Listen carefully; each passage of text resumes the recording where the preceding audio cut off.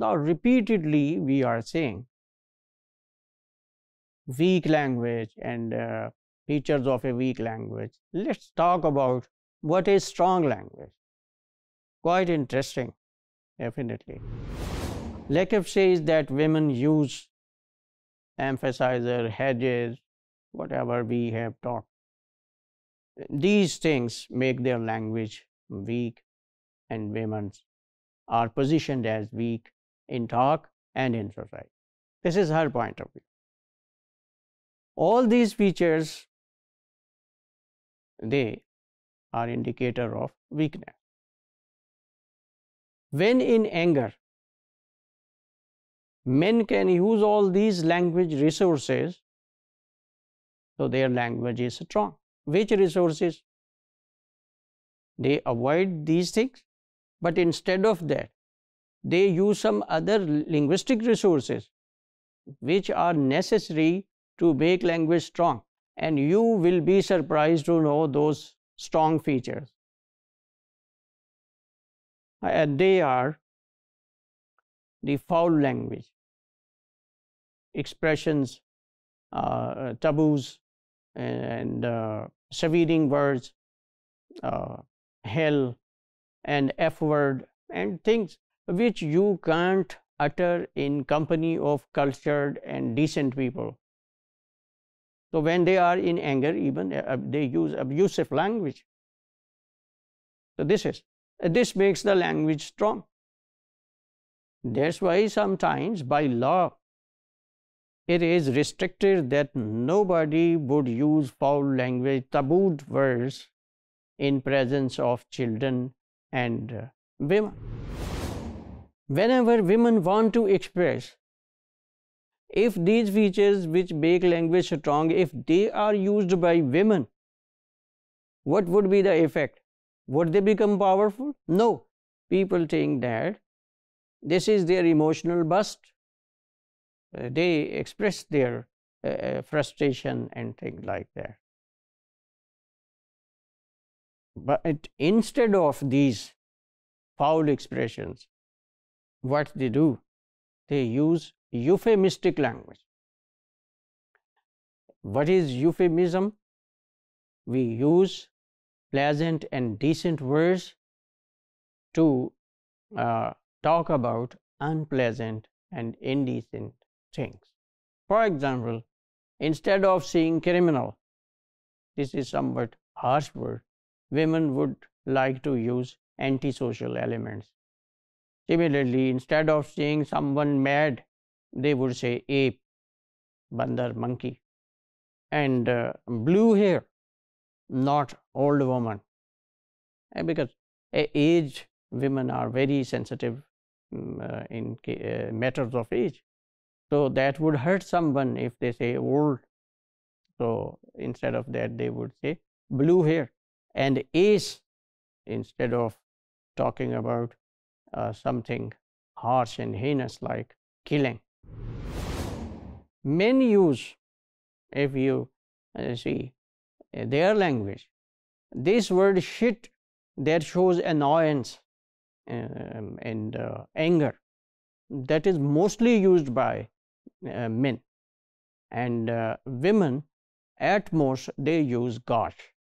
Gosh shows their surprise or shock.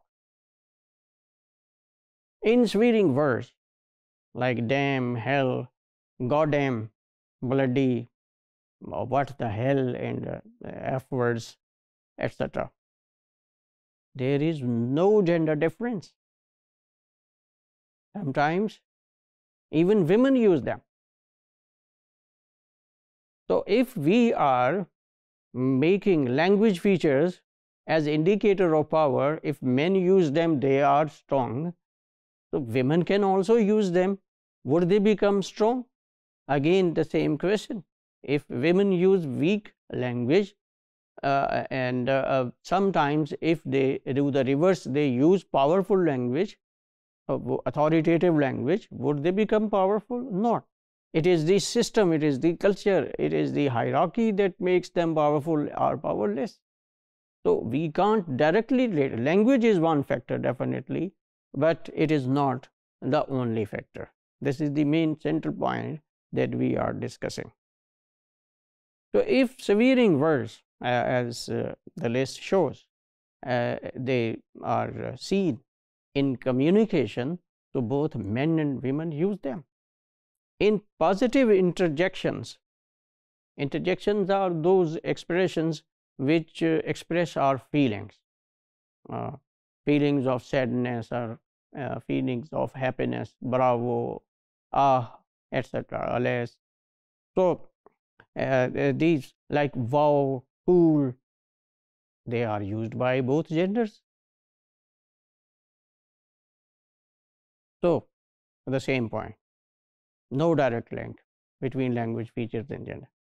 Dirty language, trash talk, severing words, all are for the same thing. Foul language are used to show power, to intimidate. When these words are used, a person feels fear. Now that a person feels threatened. It shows power in this sense. If women use it, it is just show of emotional burst, not power. But its use repositions women. If they use, for example, so they won't become powerful. As I said earlier, instead of that, what would happen? Their position would be changed. Thinking about them would be changed. If a woman uses such strong words which men use in anger, what would be thought? They would say that this woman tries to become a man. This is a challenge for our domination. See, in Punjabi movies and theaters, you often might have seen such things.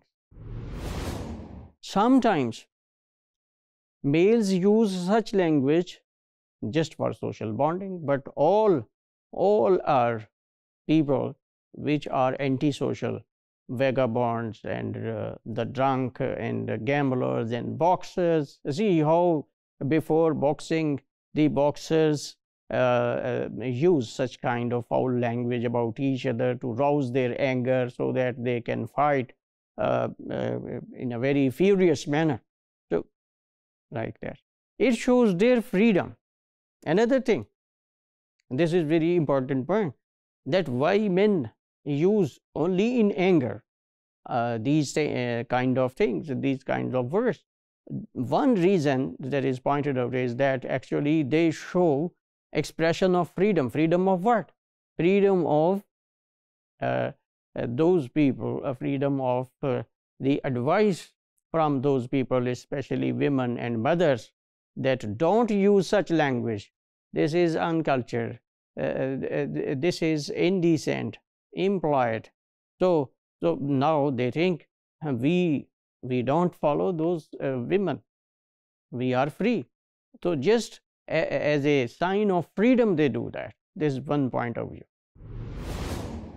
Now, with this brief discussion, what we conclude about being a strong language and a weak language, just because of the features, we associate language that this is strong and it is associated with men, this is weak and it is associated with men, is right?